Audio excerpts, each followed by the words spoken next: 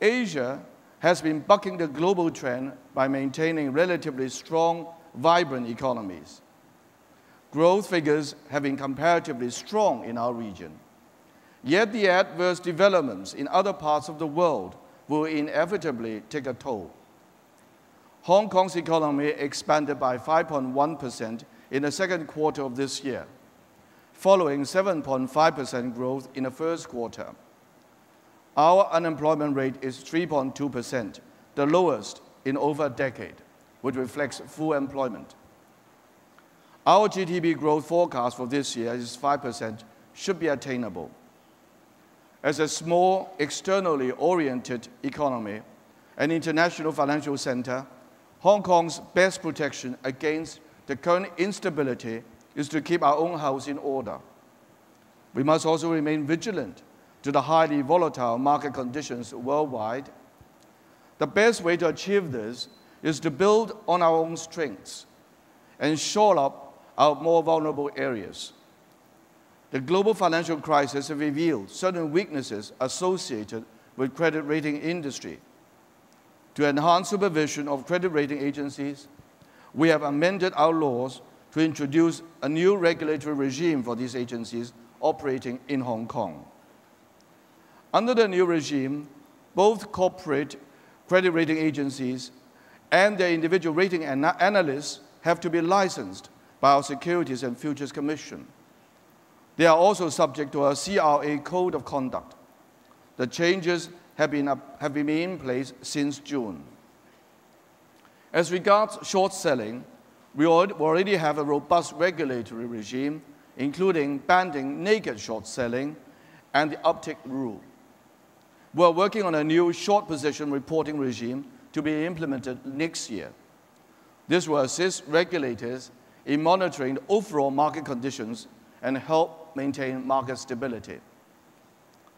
Hong Kong is implementing the G20 commitments in regulating over-the-counter derivatives market. We are working with our financial regulators to develop a legal framework for implementing the mandatory clearing, reporting, and trading requirements in Hong Kong. On mandatory clearing, we see the need for greater international coordination to address the challenges related to access and recognition of central counterparties. Otherwise, it will be impossible for some market participants to conduct transactions with an overseas counterparty. This could result in a withdrawal of liquidity from the region and seriously impair the global effort to pushing forward reforms to the OTC derivatives market. Hong Kong will continue to participate in international discussions through the Financial Stability Board and the international organizations of securities commissions. On banking, we have submitted to our legislature the necessary legislative amendments required to implement the latest Basel Accords in a timely manner. We expect the new regulatory requirements under the Basel 2.5 and Basel III to make our banking system more stable and robust, thereby contributing to the competitiveness of financial markets and our economy. For the insurance sector, we have proposed setting up an independent insurance authority. We have completed a public consultation exercise and will continue to engage the local insurance industry and other market stakeholders on details of the proposal. We are also working on a proposal to establish a policyholders' protection fund as a safety net for policyholders. This will also enhance public confidence in our insurance industry and its competitiveness. We will establish a financial dispute resolution center next year, and plans are afoot to set up an investor education council to enhance investor protection. I have mentioned some of the things we are doing to address the more vulnerable areas in our own financial system. Maintaining stability is also about building on our strengths and grasping new opportunities. Once again this year, Hong Kong was ranked second globally in World Bank's Ease of Doing Business report after Singapore. We are undertaking a major law reform project to rewrite our company's ordinance. This will further streamline and modernize regulations while helping to cut compliance costs and enhance corporate governance.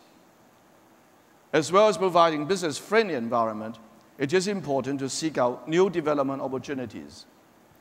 One of Hong Kong's most important roles as China's global financial center is to promote offshore business using mainland currency, the renminbi.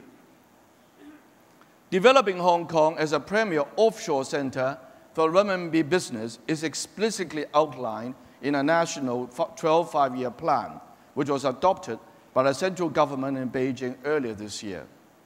We are making good progress. Since the launch of renminbi banking in Hong Kong in 2004, the scope of business and the pool of renminbi liquidity has expanded rapidly. We have embraced the introduction of renminbi bonds since 2007 and renminbi trade settlement since 2009. Banks in Hong Kong can now offer a range of renminbi services to personal and corporate customers. By the end of September this year, total renminbi deposits have reached 622 billion renminbi, or $97 billion US. Also, renminbi trade settlement handled by Hong Kong banks is estimated to exceed 1.5 trillion renminbi this year. Since August, the central government of China has announced and implemented a range of initiatives that will help build Hong Kong's strength as the nation's offshore center for renminbi business. We look forward to playing a full and pivotal role in a gradual liberalization of the mainland currency. Not only will this firm up Hong Kong's financial services sector in times of global uncertainty, it will provide stability and opportunity to the global financial system. Ladies and gentlemen, seeking stability in an unstable world is a collective task and obligation. Thank you for this opportunity to share with you some of the ways Hong Kong is shoring up its financial services sector. We will continue to play out to our strengths and iron out our difficulties and weaknesses. This, I believe, will add a little extra stability, not only to Hong Kong, but also to our partners in the APEC family and around the world, with whom we are ever more deeply connected. Thank you very much.